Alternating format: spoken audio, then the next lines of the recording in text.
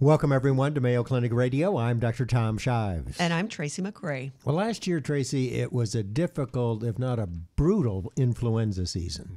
More than 900,000 people were hospitalized and more than 80,000 Americans died of the flu during the winter of 2017-18.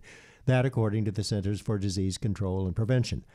Now, it's true, most of those deaths were in people over the age of 65, but the flu also killed 180 young children and teenagers, more than any other year since the CDC began using its current surveillance methods. Recently, the Food and Drug Administration approved a new flu treatment, the first new treatment in 20 years. But the FDA has made it clear it is not a replacement for the flu vaccine. Exactly. Here to discuss all things flu is the head of Mayo Clinic's Vaccine Research Group, Dr. Gregory Poland. Welcome back to the program, Dr. Poland. Thank you. For all things flu. There we go. Good to have you here, Dr. Poland. Thank you. You know, I've heard your voice when it sounded a little bit better. You don't have the flu, do you? I don't have the flu, but I do have a laryngitis that I'm recovering from a upper respiratory viral infection. How can you tell the difference between that and the flu? That's a great question. My wife asked me that. When you have influenza, the classic symptoms are fever, muscle aches, really sore throat. I don't have those. I have, runny nose, that kind of thing. More like a cold. More like a viral upper respiratory infection that resolves on its own and that you don't need antibiotics for. Good point. So any predictions about this year's flu season? No way to know. What I can say is that the components of the flu vaccine based on last year were changed and are consistent with the viruses that are circulating worldwide. The problem with this virus is it can mutate like that and change, and that happened last year. And people, began to think, well, is it worth getting the flu vaccine? Am I getting any protection? The answer is yes. Even though you might develop symptoms, you didn't develop pneumonia, you didn't get hospitalized, and you didn't die. I do recall last year hearing that it was a large number of young people, of children, who passed away because of the flu. So that part of what Dr. Shives was saying in our intro didn't surprise me. But 80,000 Americans, I don't know that I heard that number last year. That's a lot of people. It really is. And let me just mention that, those are modeling numbers. In other words, we can't actually go to every home and count who died. This is the important point because people think, well, it's just the flu, and they don't realize that how influenza kills people is not usually by the primary infection. It's the complications. It's the diabetic whose diabetes goes out of control. It's the person with heart disease who has a heart attack or a stroke as a result. So when you actually look at what brought people into the hospital and then backtrack, you find out, oh, they had influenza or influenza symptoms the week or two before this.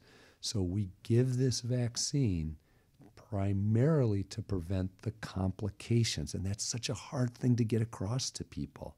It's not, well, I'm taking this so that I won't have a sore throat. You're taking this vaccine and we're recommending it so you don't have the severity or the complications that this virus can cause. It's not a benign virus. So let's talk about the vaccine. I know I looked on the CDC site and it said you really ought to get it by the end of October. I did. I don't think Tracy's gotten hers yet. Right under the bus. What? Look at him. I brought one with me, Tom. Okay, I'm ready. So who should get the flu vaccine? And let's talk also about the dose and what you recommend for seniors. Yeah. Well, you have asked the right person because while it took me 7 years, in 2010, the CDC finally accepted my recommendation, unanimously voted that all Americans 6 months and older, all Americans should annually receive a flu vaccine. That was your idea? That was mine. Congratulations. Yeah. So Mayo Clinic If it would only come true. Yeah, I know. So that's really important, and that particularly covers the younger children. Now, when you get to older adults, and I'm in that age group now, we have the highest rates of complication from influenza. So what do you do? Because that's also the age group that doesn't respond well to the vaccine. Well, there are now 3 vaccines. So, this issue in American medicine, and that Mayo Clinic has really been a leader in this idea of personalized or individualized medicine, this is coming true in the vaccine field. We have 8, 9 different vaccines. We can give the right vaccine to the right person, the right dose. When it gets to older people, 3 vaccines now that are particularly effective in older people. So when you're 65 and older, you ask your healthcare provider for one of the vaccines that's meant specifically for older adults. Now, last year you just had 2. As I recall, you Correct. had the high dose and they had the adjuvanted, which would kind of jack up your immune system. Yeah, and there's the recombinant one. The adjuvanted one is the one that got added last year. Okay, Yeah. so the 3 are the high dose, the recombinant, Adjuvanted. and the And the recombinant. So recombinant. those 3. Okay, so if you're a senior, and senior means 65 and older, Yes, you need to ask to make sure that you get one of those 3. correct. And a lot of times, people get their flu vaccine at alternative sites. Some, like a pharmacy, for example. Smaller pharmacies might not carry that.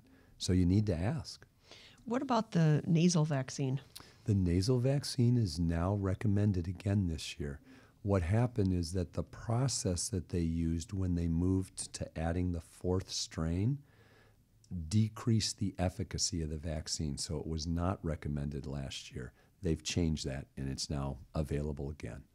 So let's say that I'm not 65, but I've had a history of having had the flu previously, and I know I don't want to get it again. Could I get the high dose? Could I say, I'm 60, I'd like the high dose? Yeah. Because, it's got 4 times as much antigen, right? Yeah. 4 times as powerful? The 3 vaccines we talked about for older people are about 30+% more effective than the standard vaccine in that age group. So your question really is one of, can a physician give a vaccine what's called off-label? Mm-hmm. In other words, it's not approved by the FDA for somebody who's age 60, but could a physician do that? And the answer is yes. You'd want to record why you did that. There would need to be, a defensible reason for it. You could, depending on your insurance coverage, run into difficulties with them covering the cost of that vaccine. But yes, it can be done. I think you're only 30, but you ought to get the high dose. She's 30. I will. She looks like she's in her 20s. I will leave here and go and take care of that business. You said it at the beginning, but I think it bears repeating because even your wife was a little concerned about what is or what is not the flu. Yeah. Let's do a list. What is the flu and what is not the flu? So let's take just a respiratory virus, okay? Now, there can be overlap between this, but we'll just take the classic case. Itchy eyes, runny nose, maybe a little bit of a cough. That's it. Influenza, classic.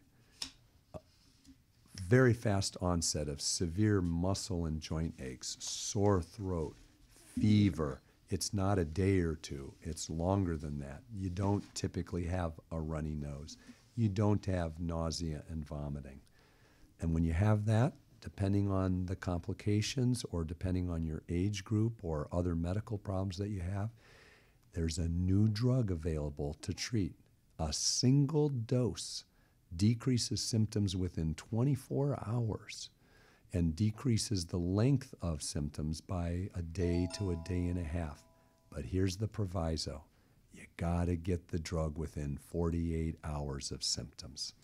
And there is a test for the flu, right? Absolutely. You can do a throat swab, and they can tell you what in an hour or 4 hours. Within an hour or 2. It's called point-of-care testing. So you go into a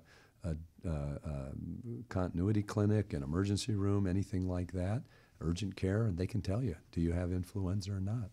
And you got to take that drug. How many drugs are available now? You got There Tamiflu, and then the new one, 6 drugs. and the Relenza, Hpv, or name them. That one's only used IV in the hospital. Okay. So the ones that tend to be used are Tamiflu and now this new drug. And the reason for it is that these influenza viruses can quickly develop resistance against these antiviral drugs. The advantage of this new drug is it even treats those drug-resistant viruses. It treats avian viruses. So this is the first new flu drug in 20 years, has a unique mechanism of action, so we're very excited about it. Zofluza? Zofluza. Zofluza. So if Yeah, you it's get an it, odd and name. if you forget to get that shot again today, then you can get a little Zofluza if you get the flu. And how do I protect myself from getting the flu finally? Well, there's a variety of things. The most important is you get a vaccine. Right. And the other thing is you stay away from sick people and you keep your hands out of your eyes, nose, and mouth, and you wash your hands frequently. And let me just say one other thing, because this is so much in the news. Influenza and influenza vaccines are not a political issue. They are a health issue. It is a medical issue. And we recommend as physicians that everybody get this vaccine because of the problems and the complications we see.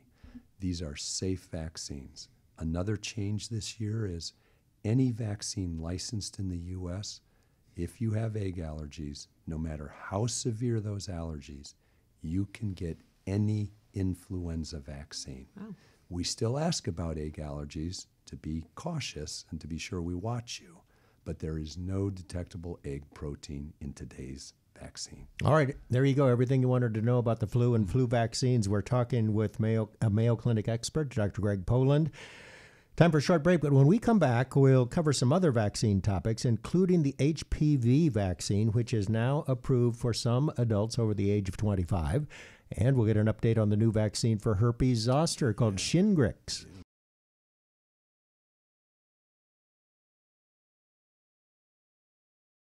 Welcome back to Mayo Clinic Radio. I'm Dr. Tom Shives. And I'm Tracy McRae. We've been talking about the flu vaccine and the flu season with the head of Mayo Clinic's Vaccine Research Group, Dr. Greg Poland. So, Dr. Poland, let's talk now about the HPV vaccine. And we also know that there's a lot of people walking around who are carrying this virus. Tell us about that. And Yeah, why? you know, I think one thing to note is that you can't tell who has it. Now, if they have genital warts, you can tell, but most people you can't tell. Almost everybody who's sexually active in the U.S. will get infected with this virus. It is out of control. And that's why this vaccine was developed. Traditionally, we've only given it up to the age of 26. New studies have been done. We have a 9-valent. There are over 100 different types of this virus, so there are 9 of them in this vaccine. They are the ones that cause cancer and genital warts, which, by the way, the genital warts, there is no cure for.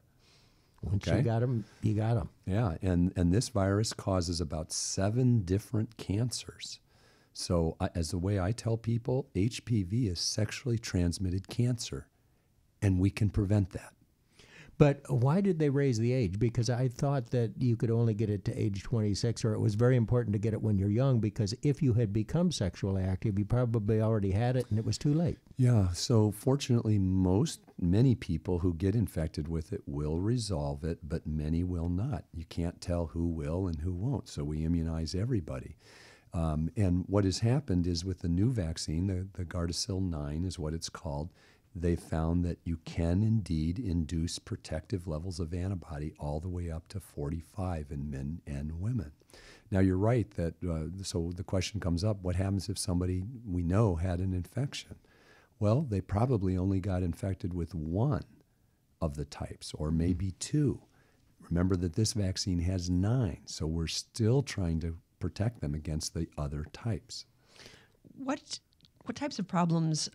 You've already said the cancer, but what happens if you have HPV? Well, typically what happens is one of 2 things. The later onset or development of a cancer. So almost all the head and neck cancers in the U.S. are due to HPV. Causes penile, anal, cervical, vaginal cancers. These are bad actors and sometimes hard to pick up. And the treatment for them is not very easy. So that's one issue. The second issue is genital warts. Believe it or not, we have clinics now around the U.S. where, in particular, young women are coming in and their airway is lined with genital warts.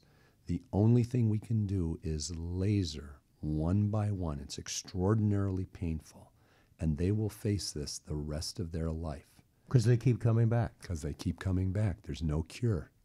Oh, say it isn't so. You have a clinic for that. Yes. Young women. Yes. Now, is it also true that there are more cases of oral cancer, cancer of the mouth, tonsil, et cetera, caused by HPV than cervical cancer cases? Absolutely. Wow, isn't it? It's incredible. Yeah. It's hard to believe. And people are not aware of this. And, I'll tell you what the typical response just to deal with it is that parents will say, well, my child's not sexually active and, they're not going to get this disease. Oh, yes, they will. Yeah. Oh, yes, they will. Now up to age 45. Yes. 2 doses, though, still? It used to be 3? Or It's 2 doses up to the age of 15. After that, 3 doses.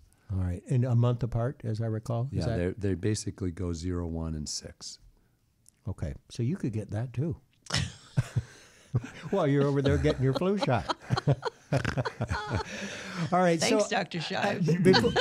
Before we talk about Shingrix, I want to ask you, there are a lot of children now, it seems, and that their parents aren't having them vaccinated against anything. I assume this is a huge concern for you. Did you say not getting? Yeah, not getting vaccines. This is my nightmare, Tom. I mean, these are diseases that you and I, through medical school and training in our practice, we have watched people die or their lives be irreversibly changed by these infections. And yet, I mean, literally, I've torn my hair out over this. We live in a culture where people tend to give more credence to celebrities than scientists. Mm-hmm. Mayo Clinic will give them advice, and they may not give it the due that they should, and they'll listen to some, celebrity say something on a TV who has 0 scientific training. Yeah, it's pretty sad. I mean, the way I've said it to my colleagues is, guess what? Ignorance does kill. Yeah. Well, everybody needs to listen to this podcast, for sure. I mean, it's so much good information, and what you've just talked about is so important. Listen to celebrities instead of science. And I love it. What a great line. The way it works is... You said that wrong. Say it. Correct what you just said. You said listen to celebrities instead of science. That's what he said. A lot of people do. Oh, That's okay, what gotcha. I meant to say. Gotcha. And all of this is a balance of risk versus benefit. Now, let me be completely honest. No vaccine's 100% effective. No vaccine's 100% safe. In fact, nothing in our experience of anything we do in our lives is 100% safe. So wisdom resides in looking at the data and getting the most benefit for the least risk. Every time that's been done around the world over decades, vaccines come far, far ahead of any risk. We have 30 seconds left to talk about Shingrix. Yeah, wow. So is it available? First of all, it's been in short supply. Second of all, I had that. You're not old enough to get it, and it makes your arm pretty sore. That's because there's an adjuvant in there, and that's what makes it so powerful. This vaccine is about 97% effective, even in older adults, whereas the other vaccine that we had, that protection tended to wear off after about 5 years. So it is a 2-dose vaccine. The demand has been beyond what the manufacturer thought, and so they probably won't catch up until the first quarter of 2019. What if I've already had shingles? Do I still need to get vaccinated? Absolutely. Okay. You definitely get recurrent shingles. All right. All right, everybody over the age of 50. Shingrix, another one you got to get, but you're not there. Yeah. I can't add a third one to your regimen today. I think I might be. We've been talking about vaccines with the head of Mayo Clinic's Vaccine Research Group, Dr. Greg Poland. Dr. Poland, thanks so much for being with us. My pleasure.